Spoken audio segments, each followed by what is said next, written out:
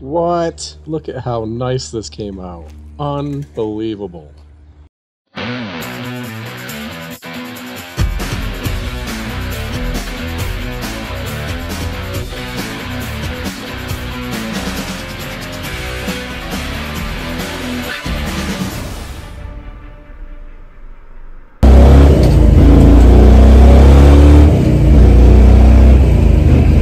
What's up, YouTube? Welcome back to the channel. Today is the day.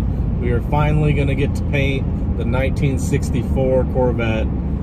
It's all cleaned up. It's all taped off. The booth's clean. We got the paint. We got the clear. There's nothing holding us back. So what you're going to see in today's video is me spraying the pretty blue paint and the clear coat. And then we're just going to let it chill and dry, at least for a few days before we touch it.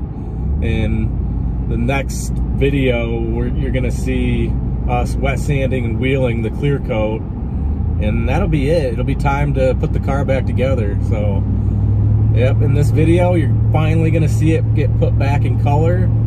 We're super excited. It's gonna be a big day for us. Hopefully everything goes really well. You never know when you go to paint a car. I've been through it many times, and sometimes things hold you up. Like sometimes you can get bugs in it, you can get hair in it, there's all sorts of junk that can fall in it and make you stop what you're doing, and you gotta let it dry, you gotta sand it out, and then go back and spray base coat back over it. Or the worst thing is to get any kind of junk in the clear coat, because then it's just trapped. There's nothing you can do. It's a nightmare. So I'm praying that today that doesn't happen and that everything goes smooth and the base goes down good, the clear goes down good, and everything goes well. So with that said, let's get into it. So the first product that we're going to be spraying on the body is going to be Shop-line sealer.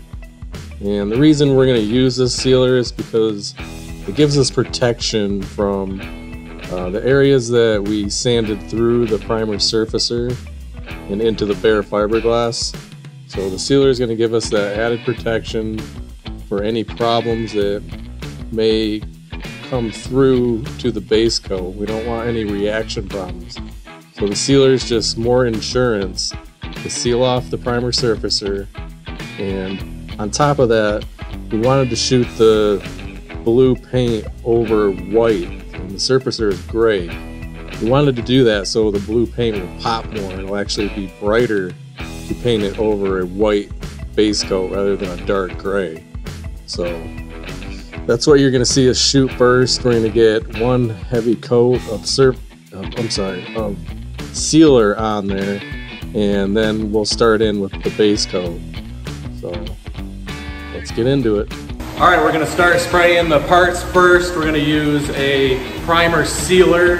It's white, it's Shop-line, and we're just gonna spray on the small parts first and see how the texture goes on, and if it's orange peeling or whatever, we're try to reduce it, or see what we can do to thin it out. So let's see how that goes first. All right, so we did a test spray on the headlight buckets, and they came out pretty good. I don't know if you guys can see it in the reflection, but not much orange peel at all or texture. And it looks like it flowed out pretty well. So we're gonna move forward and just spray everything else. So there was a small little spot. I don't know if you guys can see it or pick it up. There we go.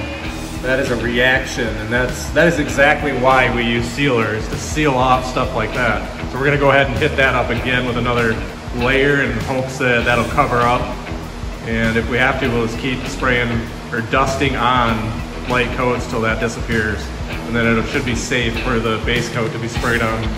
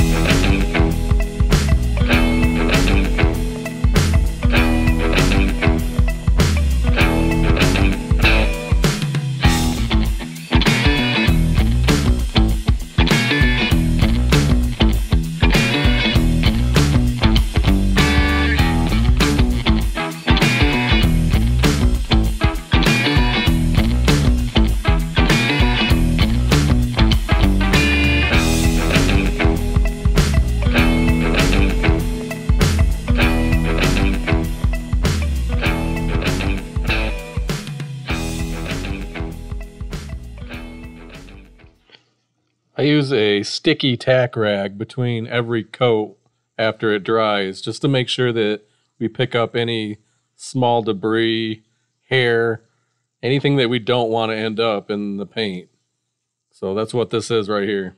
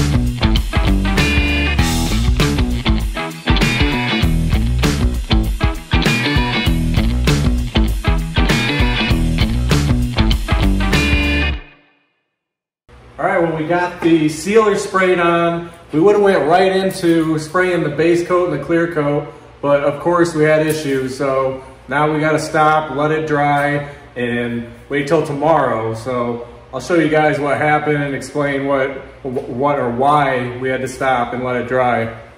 Let's get you turned around. Overall though, it came out really nice, as you guys can see. It looks super slick with the sealer on. It's a white sealer. We wanted the white. You can either get sealer in gray, black, white. You can tint it to your body color, but we really wanted white underneath the blue to help the blue pop. So I'll give you guys a shot around the car, and then I'll show you why we had to stop. It's probably hard to see on camera.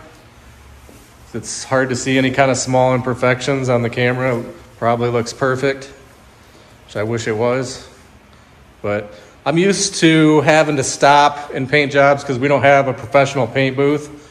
So that's just how it goes when you're doing an at-home paint job. And we've gotten pretty good at it. But overall, wow, the panels look really good. Super happy with the outcome. The hood looks flawless. We really didn't have any issues on the hood. The deck lid came out really nice. And so tomorrow we'll just have to come in and scuff these with some Scotch-Brite, which is similar to like a 320 or a 400 grit. You're not going to see those sand scratches through the paint, and it'll give it that mechanical adhesion it needs to bond. So you can't just spray over dry sealer. You have to wait either the flash time, which is 15-20 minutes, and then spray your base coat.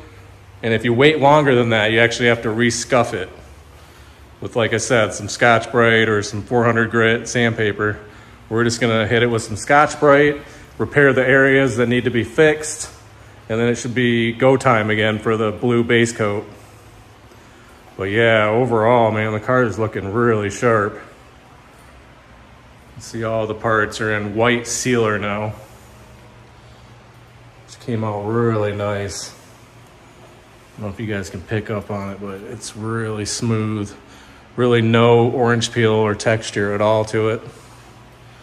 So I'll go into why we stopped. I'll show you a few of the spots. Might be kind of hard to see on camera. I'll try to zoom in on it. There's one right there. Now, what that is, they call it a fisheye. And it's actually where the paint was pushed away from whatever made it react. Whether it be grease, water, it could be any of those things, but it doesn't allow the paint to relax and flow out. So something got on there and made the paint push away from the panel. So all you got to do to repair that is scuff it with some Scotch-Brite and then continue on. But it has to be dry to scuff it or sand it. So there's a few of those little tiny marks here and there. For some reason, it only happened on the driver's side. But it's really not a big deal. I've dealt with this for many years. This is nothing. You just, like I said, you scuff it, and then we'll go right into shooting our base coat after that. But I mean, those few spots there were the only spots that happened, and that's what held us up. And then the big reason we stopped was right here. And I don't mind showing you guys my mess ups because that's just how it goes. But that is a big old fat run in the sealer. And why that happened is because our air compressor actually wasn't adjusted right. I didn't have my air pressure up high enough. And so when that happens, it doesn't atomize the sealer well enough. So atomize means, if you guys don't know, some of you may not, it means it doesn't put enough air into the material and allow it to break into smaller pieces for it to actually float in the air and go on real smooth. So after that, I adjusted the air compressor up, gave it some more air pressure, and the rest of the car came out great. So again, a run is not a big deal for us. I've dealt with it in the past. All we have to do is let it dry till tomorrow. I'll take a stick and some 400 grit sandpaper, and we'll sand that right out, and we'll go right back into shooting the base coat tomorrow. So that kind of wraps up this today's video, and we're just gonna let this dry really well, let it smooth out really well, and then we'll shoot the base coat tomorrow. So I'll see you guys tomorrow. All right, so we're back the next day, and today we're gonna start with shooting the blue base coat, and then hopefully get into the clear coat if the base coat stays clean and we don't get much trash in it. So let's get into it.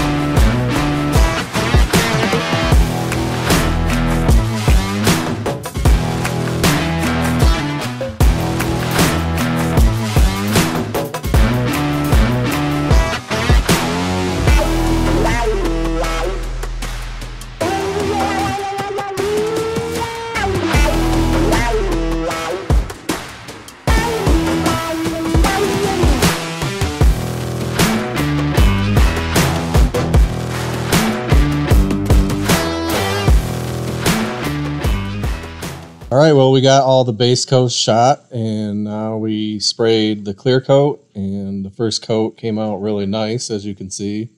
Flowed out really nice off the gun.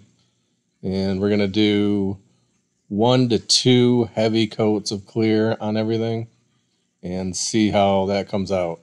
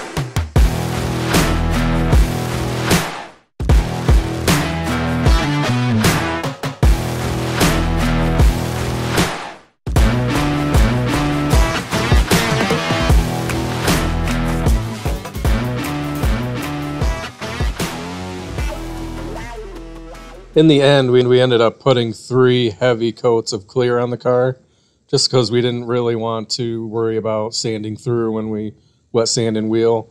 And in general, I'm just a very heavy clear sprayer. I put a lot on, I put it on wet. So really that's probably like 4 to 6 layers of, you know, anybody else that's spraying it. I've just always sprayed like that, heavy and wet. The car though came out absolutely beautiful. We love it. Very happy with it. The materials really came through for us and couldn't be happier with the outcome.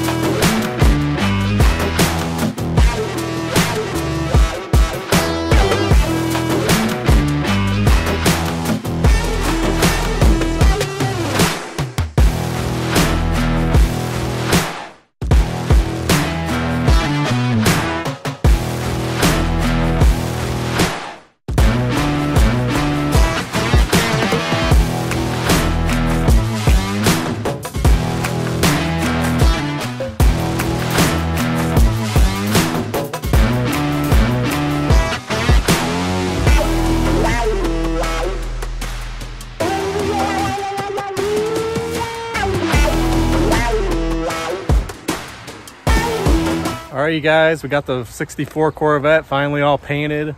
Really happy with it. Came out great. The clear flowed out really nice off the gun. We had a few small things end up in it, but that's just the way it goes when you're painting in a garage and not in a professional paint booth. But overall, super happy with the car. Nothing we can't handle. We'll end up wet sanding it and buffing it out to perfection. So I hope you guys liked this video. Make sure that you subscribe, comment, and make sure that you guys follow the project. You go back and watch my other videos of all the hard work that we put into the car, and I hope you guys can appreciate it like we do, and I'll see you guys on the next video. Later.